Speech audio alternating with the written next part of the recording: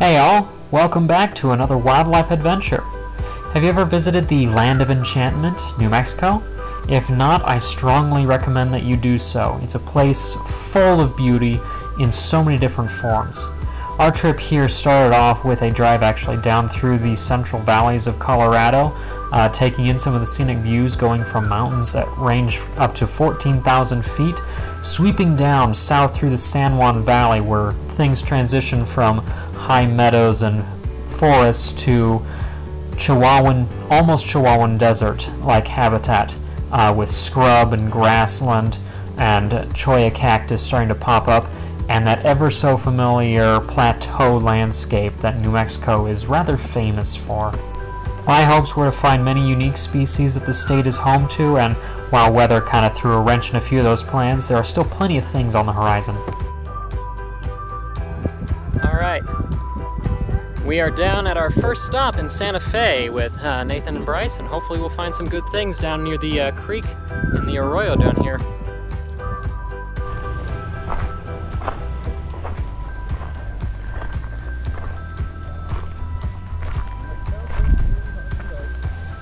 Let's see. Goes through here. Beware the pollen. Oh, I don't think I met this. Apparently you two have not met each other. No. She also doesn't know who you are, so. Apparently I am in the wrong. I've got him. The two of you are just not memorable people. I've got him. Look at that. This, unfortunately, was the only photo that we managed to get of this guy because, well, I'm a klutz, and when these guys decide to spasm when you're not expecting it, it's really easy for them to jump out of your hands and run away. Luckily, it's not the only one that we found, but we'll get to that in a second. These are southern plateau lizards, and depending on who you talk to, these are either a subspecies of the eastern fence lizard, Scolopus undulatus, or a species all of their own, Scolopus tristitius. Alright, so we lost the first one, but we've managed to catch a second one here. This is a southern plateau lizard, one of the subspecies of the eastern fence lizard. There's a number of different subspecies that live out across most of the US actually, and this is one of the ones that comes right through here in Santa Fe and then sweeps westward. So this is not quite an adult, and there he goes. Not a terrible thing that he's gone though, because we got our video. But there's quite a few that live out here, and they're one of the main food sources of the stuff that we really hope to find. So here's hoping those guys are out and about somewhere. A few photos were managed of this second lizard, which is also actually a female. These are animals that are active most often in the heat of the day during spring, summer, and fall. They tend to be a little bit less active, a little bit less visible during winter. They like to eat any small insects that they can find around each other, and as you'll see later on in the video here actually, the males and the females are pretty distinct from each other in coloration and pattern. Another these plateau lizards right here. He's a big one. Uh-huh. See if we can catch him. Right here. Don't move. Hold on.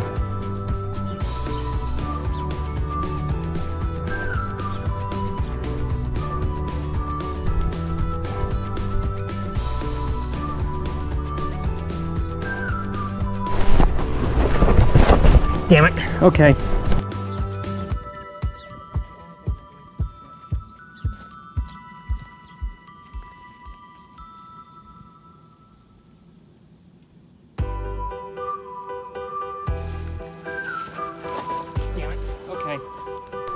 In addition to wildlife, the area is just starting to experience the first of its monsoon rains, which is starting to bring different flowers out into view, including these. I'm not sure if they're wild peas or not, but beautiful nonetheless.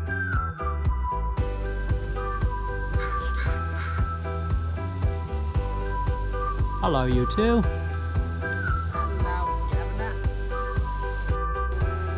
And for a good 10 minutes or so, we had a flock of these guys following us up the wash. American crows and their relatives, the two raven species, which also became a lot more common as we headed south, are extremely intelligent birds, and they like to watch things that are going around in their environment. And especially, they will follow anyone that they think is being particularly curious, perhaps hoping that we would scare up some food, or just simply trying to figure out what it was that we were doing.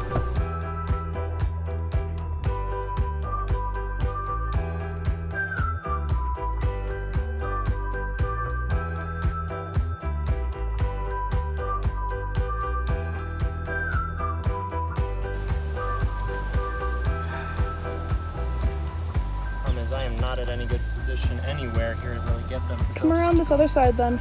Well, they'll just keep going around the corners. So, this is a male, that's a female. Oh, I see them now. See, there they go. No, they haven't gone yet. I'll get some video if you can of them, if you can see them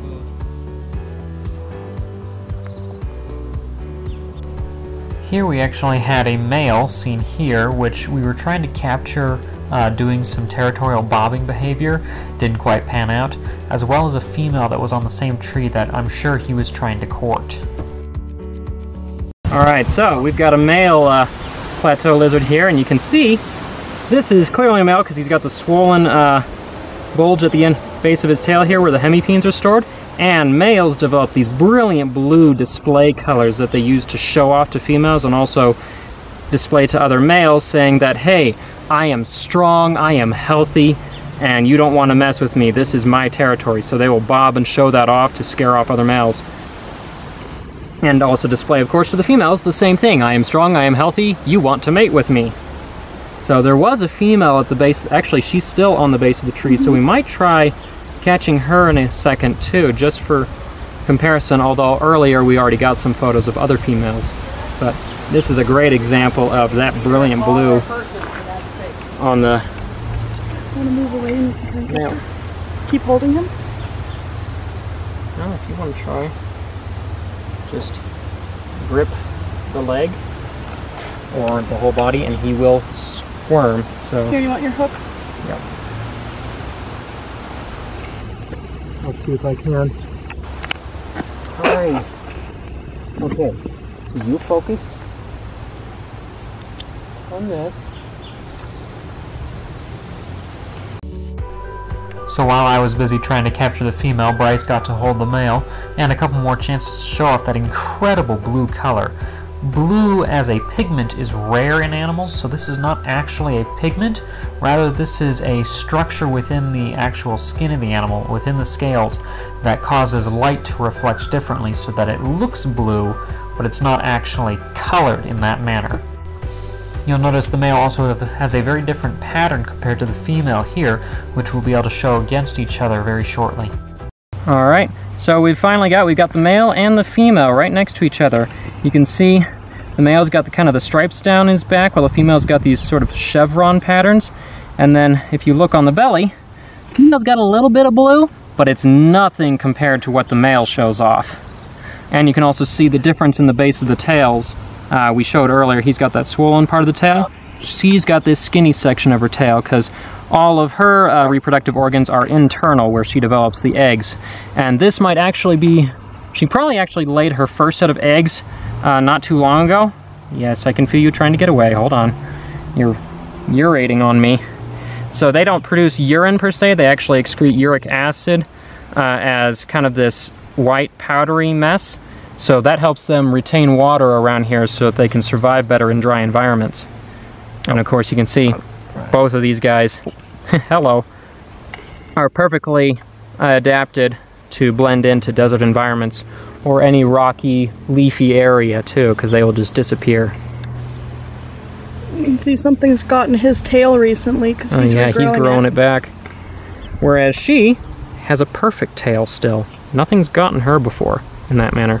So like a lot of other lizards, these guys will break off their tails fairly easily and it'll continue to twitch and wiggle around to distract the predator while the lizard gets away.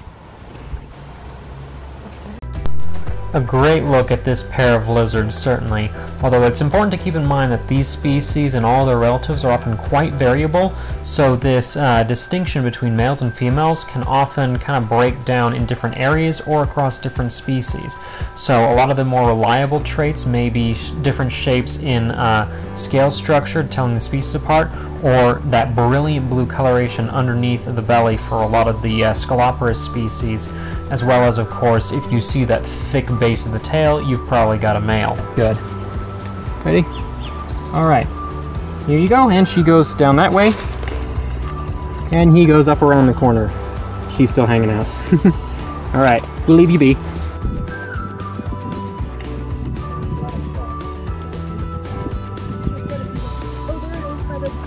Oh yeah. To your right.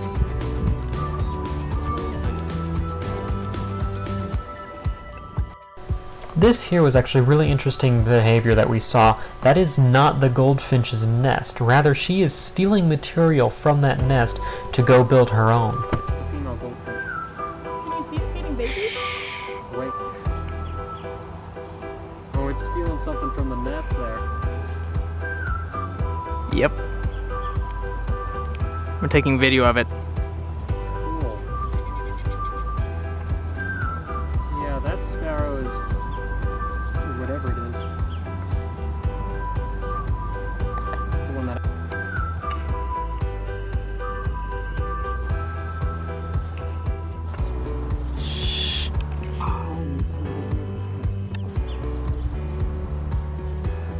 I got it clear enough in the video. Shortly after, we relocated to a different location to hopefully have a little better luck. And unfortunately, snakes and such still continued to elude us, but we did find some massive tree choyas that were beginning to bloom. These things have some incredibly hot pink flowers, and of course, off in the distance, the first signs of the storms that would come to plague us all week long, which will also, later on, bring even more of these guys into flower.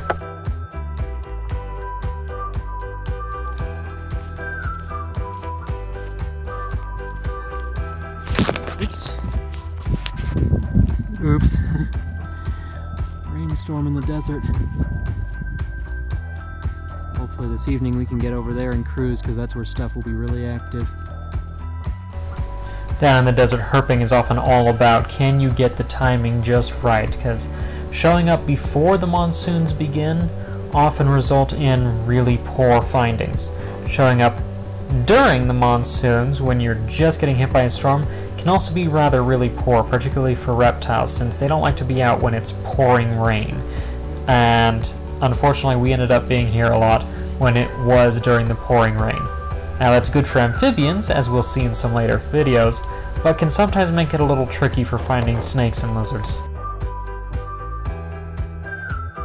Please tell me you got the lightning in that picture too.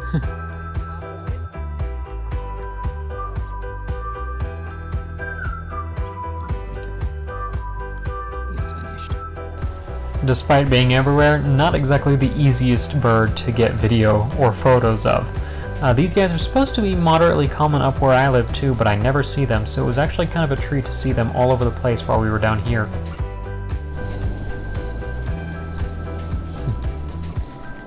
A bit of a rainstorm, the little creek is filled up down here.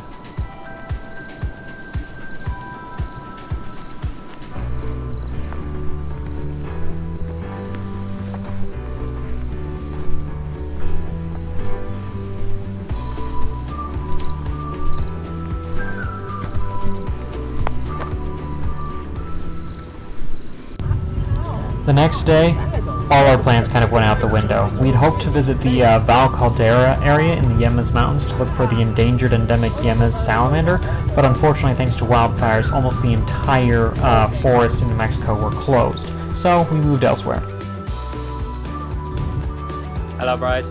So, after a slow first couple of days, we're taking a breather from looking in the wild, and we are visiting the Rattlesnake Museum. So we're gonna head inside, check things out. Located in Old Town Albequerque, the Rattlesnake Museum is a place for education on these very unappreciated animals of our southwestern deserts. And they have not only rattlesnakes from all across the U.S. and into Mexico, even South America, but they also have a number of native species of other species of snakes and a few lizards to New Mexico as well, including Gila monsters, desert king snakes, and so on. So it's a great place to go down and see the species that can be found within the state, as well as, of course, all the different rattlesnakes found across our continent. Some of the info on the tanks is a little bit outdated, but that's kind of to be expected for any business that's been running for years and years and years and isn't dedicated specifically to taxonomy. So the information there should be taken with a slight grain of salt in terms of what species they're actually showing, but the information about behavior of the snakes, behavior of some of the other animals in the area, as well as all of the different media that they show in TV, in cool license plates that some people have. There's stuff all over the walls. There's a lot of interesting information you can pick up from this place.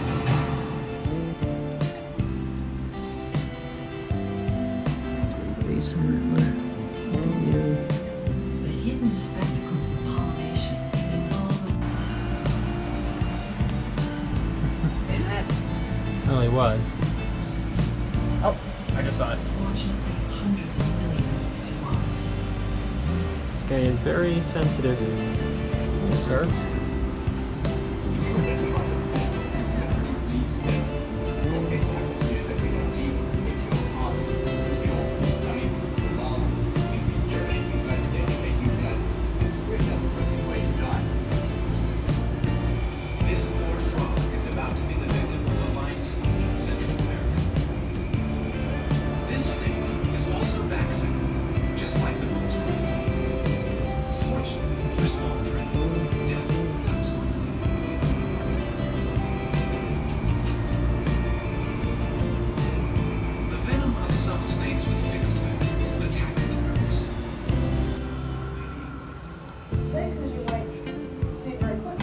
He goes.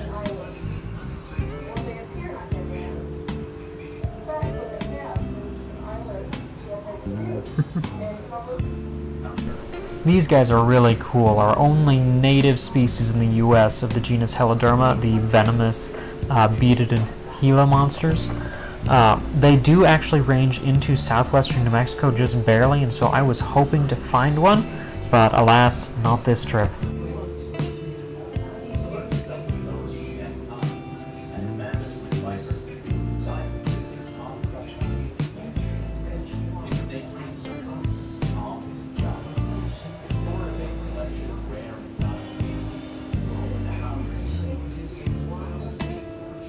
And this is something that you don't see every day either, the rare natural hybrid between the prairie and Mojave rattlesnakes. These do actually exist down in the southwestern corner of New Mexico. They pop up on occasion and did cause some confusion a few days later for me, but what we found was slightly more exciting, at least in my own opinion. And something else cool that you might also just see in the wild, melanistic western diamondback rattlesnakes. This is a snake that is producing an excess of the pigment melanin, which of course blotches out, darkens the entire pattern, and so makes it hard to identify what species it is. It's not common in the wild, but it's not particularly detrimental to them either, because they can still fairly well blend in, particularly in dark areas.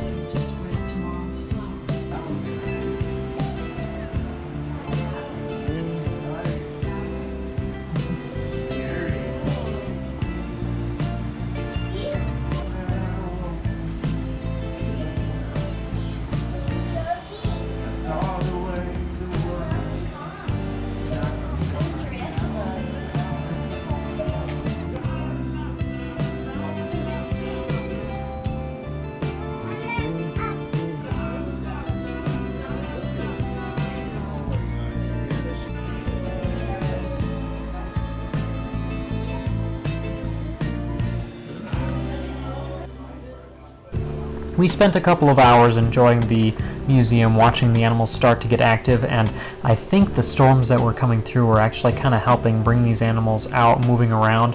They may have felt the drop in pressure, and so we're thinking it's a good time to start moving around, looking for water or food. This prairie rattlesnake was particularly entertaining, but after we stepped out of the museum, it was pouring rain, so we were unfortunately unable to continue looking around for stuff that night. But the adventures certainly weren't over. This was only the first 2 days out of a week down in New Mexico. Plenty to come. So keep an eye out for videos that are coming up soon.